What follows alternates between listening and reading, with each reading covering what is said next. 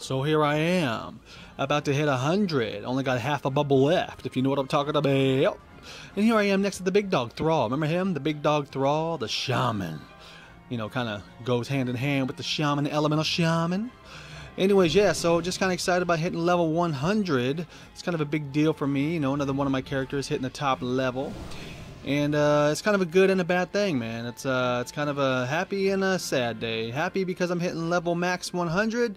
Sad day is when you hit max level, you gotta start all over and start gearing up. So right now I'm kind of geared up, but when I hit 100, I'm done. I'm back on the bottom of the totem pole.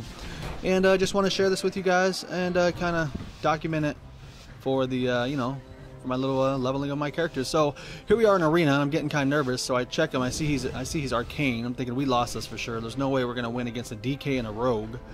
Arcane mage. Okay, let's see what he can do. Because I play arcane, and I know in arenas it's not that great, especially in twos. Yeah, nothing like a fire mage. Fire mage has a bunch of instant spells. So I kind of see what we're gonna do. I'm kind of expecting us to lose. And like I said, I only got a quarter left in my bubble to level up to 100.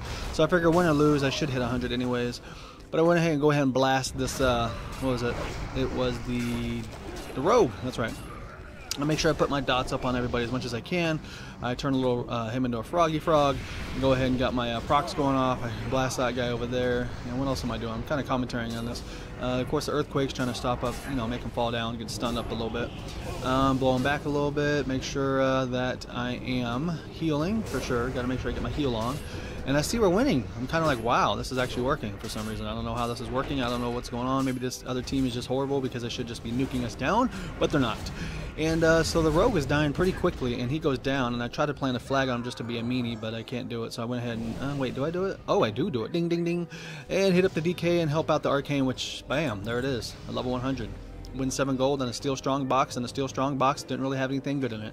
But anyways, that's it, man. I hit 100 on my elemental shaman, and you know, pretty excited to have 3 level 100s, 2 rogues, and 1 shaman right now. I don't know who I'm going to play next, man. I don't know if I'm going to play the mage or my hunter is going to level them up to 100. So you guys go.